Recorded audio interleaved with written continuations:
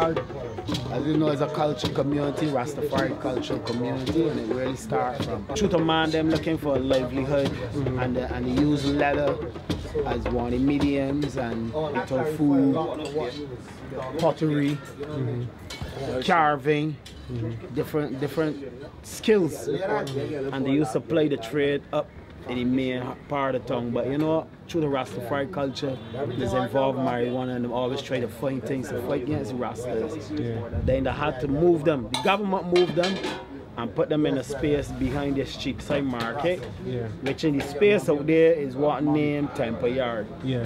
So it's just ironic, you know, with the nature of Rastas, and the name just suit and fit. So everybody thought we the name we have, so but it's the space, not name Temple Yard. So then we was out there temporary for what they call about 31 years. We wanted to expand the market. Bring me out here again, and we out here about 15 years already.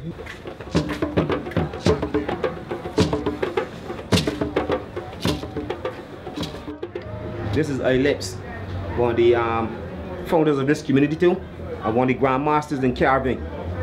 So I can let him show you a couple of pieces that he did, you know, and he's traveled all over the world doing this work, representing the Rasta community with this carving.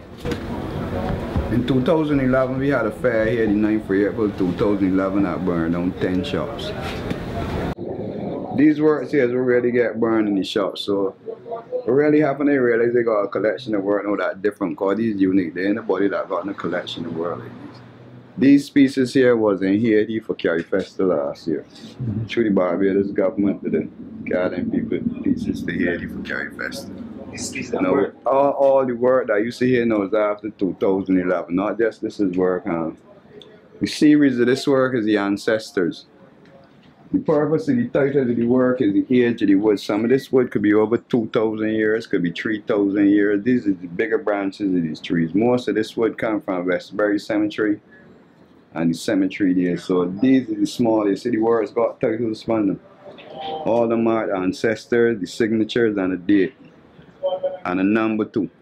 Because there's a series of words that has about 50 somebody pieces. What you're seeing is only some of the pieces. I like this piece. This word here now called Cry Blood. I like this piece. After the fair, there's only 5 works that was left. But this is one of the work out of the 5. Which is Vex. The rest of the work in the country, because you have a gallery in the country too. And after the fire, we have something we call it rising from the ashes. Something similar to we keep with Temple Yard Productions. And we try to rebuild the place and, you know, try to relocate everybody.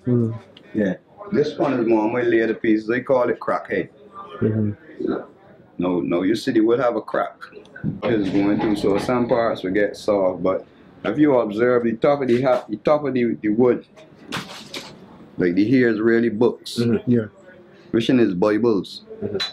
Which create ideologies or religion. What really causing the confusion in the world this day is religion, because truly religion is where we got so much wars and people killing people now. That's the cross that are representing the church. We ain't finished yet. So each of these books can be a different denomination. I can write words in them, we ain't finished yet. All the people had crack. You know, Barbados is the place where life is hard. But poor people have to struggle to continue and to be successful in this corrupt, downtrodden place. Politicians are tricksters and deceivers. So when they come round your yard, run them from round your yard. Because they never met nothing easy. The life continued to be hard. Now when election time comes, how these politicians will run and come around and tell you vote for them, will say about you and the affairs of the land. But look at them.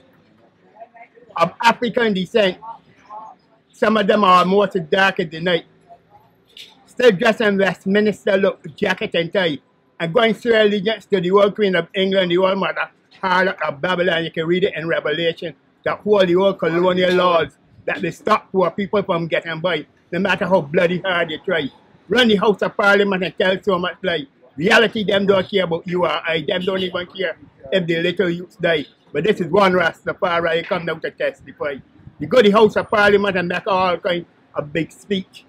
And none of them got the balls to tell the white developers stop placing land out of the poor people reach. But ask Christmas time, you see how the hopping and puffing through community, giving no hamper with health, hamper and ham, and holding party for the young and old, so then get in the constituency a treat, and pack up plate high with enough garbage for the people to eat. That's why you don't like them, and I don't trust them. They are too bloody deceitful. All during the year, they don't know who got empty, as long as them and them associate going full. Shut up, politician, don't say a word. Upon you to be a blasted pretender and a fucking deceiver. You just talk and talk and talk too much. Talk a lot, you ain't say nothing. Talk a lot, you don't do nothing. Shut up, blasted pretender, fucking deceiver. Yeah, that's one of the brothers there. People, live at Temple Yard, Rasta community. She's one of the elders and one of the founders of the Rasta community. People, thanks for having you, people. The spirit of Temple Yard is the Rastafarian people. The spirit to resist and to survive colonialization on the plantation. You understand? So, self-reliance. You understand? Self-sufficiency. Unity. I came from the black experience. Yeah. So anything involving black people anywhere in the globe, you'll find David Guru. My inspiration comes from the actual experience of African peoples anywhere in the diaspora. You know, things that we've been through. But my work, I go to history and I salvage a lot of the things that has been buried in the debris of history. I look for unsung heroes and I bring these people to the fore. I'm now celebrating a new exhibition starting the 28th of November at the Parliament of Barbados. It's going to be entitled Black Iconic Figures, where I'll be highlighting people like Shirley Chisholm. She had Barbadian roots. She went to school in Barbados. I'll be also featuring Prince Hall. He's the first black mason on the planet, opening in Massachusetts in the 1700s. I'll also be featuring Rabbi J. Arnold Ford. He's also Barbadian. First man on record to write the charter for Marcus Garvey's UNIA. And the list goes on. Okay. Yeah. Sound interesting then, so we look forward to that. Most kindly. Okay, all right. You're most welcome. All right, my respect, yeah? Thank you very Thanks, kindly, brother. This is Guru, one of the founding members of the community. And he, as he explained to you, he into art and so forth and film. And he's one of the grandmasters of the works. You do your work. Yeah. Thank you very kindly. What is my food? This brother Roy and his son. I just see I get him my food from the brothers. And this brother is one of the brothers that helping develop the area. I just see he into food and stuff. We call it like food, you know, vegetarian stuff. You know what I mean? But his is very good stuff. Yes. Daddy Roy? Yeah, what's going on, big man? Yeah. Daddy Roy? Everything good to be on camera, man? Yeah, man. Yeah, come real Asian food, man, you know? Yeah. Okay. Real old school, real Rastafari. So, what's that you got there? This is some split pea rice. Yeah, lentil people. Vegetable pasta. I can put on some ice, you know? This brother here, this is another one of the brothers that from the community for many years. Yeah. And he's doing his own products too. You got Roots Plus, everything else. you see the sign there, Roots Plus. So when you come Barbados, you come Temple Yard, you will see Roots Plus. Yeah, living drinks. Living drinks, you know, good healthy drinks. Yeah. So this is one of the founding members too of Temple Yard from Rockers Alley days. Yeah. Then over to the other Temple Yard and over to this section where he is right now. You know? So from back in 1976, he was one of the brothers that built this community too. Yeah. Yeah. Brother Mark, you know? He's one of the grandmasters in this work. Yeah, yeah. Okay. So you gotta highlight these brothers, right? These are the brothers that caused this place to be here. Yeah, Rastafari. This is the brother here named Bengi. He's the artisan for all this work you can see in this shop.